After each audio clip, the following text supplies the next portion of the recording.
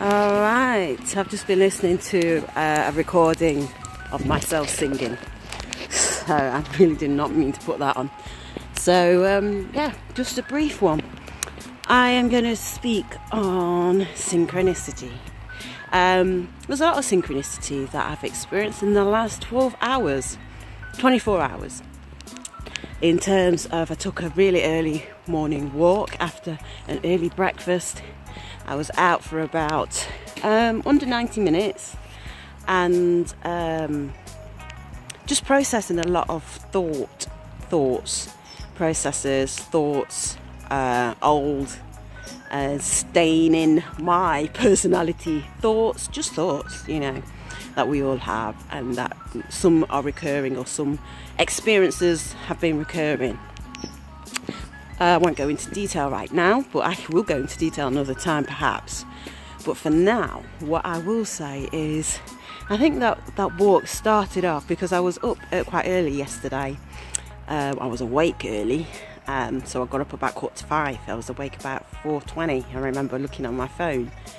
And I believe the walk helped to clarify what it is that I prefer, but not just clarify, but really get into a deeper space in accepting where I am now, accepting the past, what I have done and what I have not done, what I prefer to do and haven't done, and not being my best version, not being my best self, accepting and embracing that part of me.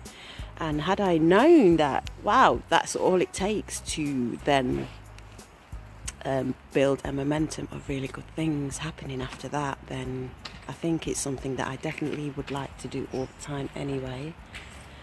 And it has brought on different experiences of just saying yes more.